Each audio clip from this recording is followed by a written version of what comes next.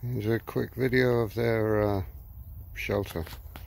It had the weeds growing above my head, as you can see how tall they are next to the red hazelnut there. And quickly fitted out this pond with a bit of fly tipping. Somebody tipped the base of a pond. I've got that in the middle at the bottom. And then I bought a liner, just extended it a bit. It was to give them option for clay, minerals, washing, you know, sort of be a bit natural, but they're getting a bit big for the pond already. But that's all right, it's done its purpose. I seeded all this with clover, even though it's got Timothy grass and other grasses in there, which are great for feed, which was originally planned for the rabbits. And this is the dog hut that is central to it all. The pond is next to the entrance. It's shielded above, bit of perspex above the door, and we've got another section, a run up the side, because it did have squirrels in here.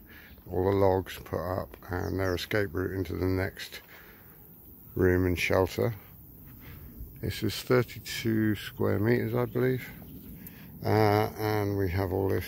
I've planted a lot of legumes, tree spinach, honeysuckle, hyssop, mustard, and a lot of legumes everywhere. So they're all coming up, nasturtiums. This was the squirrel run down the back there, which I've taken out most of the logs already. So, and I've cleaned and taken out of the doghouse everything. I've got to put a window in the back, but it's massively insulated inside. I just have to make a heated floor, which is, there's their carrier bags. Hey, hey, hey! Whoa, whoa, whoa! Whoa, whoa, whoa! Whoa, whoa, whoa! Whoa, whoa, whoa! Yes. Hey, babies. Yes. Whoa, whoa, whoa. So we go back. There's the clean the floor, cleaned it all out of all the logs. I'm doing a cobble pathway that will lead to the door, and a nice solid pathway for different parts of the year. I'm going to put a couple of panels of perspex on the other side of this mesh just to stop the wind in certain places. Make a new entrance here, and then this here is the internals, which has a small vent but not a great one. There's the floor, so we can, it's quite a big space to be able to create options in here for animals and convert it to each type of animal as well.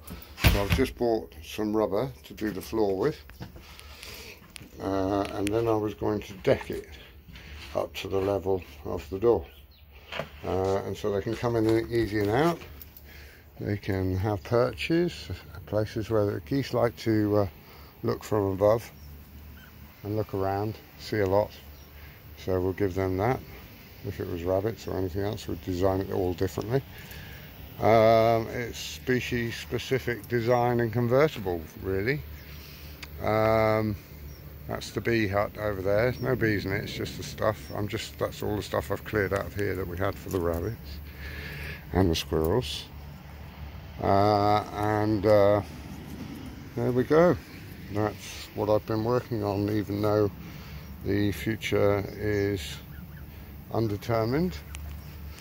I have still done what I can to make sure these guys are the most comfortable they can possibly be, even though they still sleep with me. They've still got no feathers, so they've still got no heat control. Mind you, Buttercup's getting there. Silica's a long way behind and she has other problems. Okay, there you go. There's another update of the animal shelter with these two little beauties inside.